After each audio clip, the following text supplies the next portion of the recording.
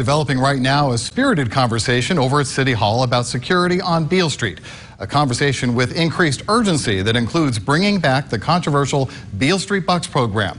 This is a live look inside that meeting that's underway right now. Beale Street Bucks was a cover charge folks had to pay to enter the street at peak times. Video of the stabbing and huge brawl on Beale over the weekend comes at a time when the council is already considering an outside consultant's recommendations for improving security on Beale.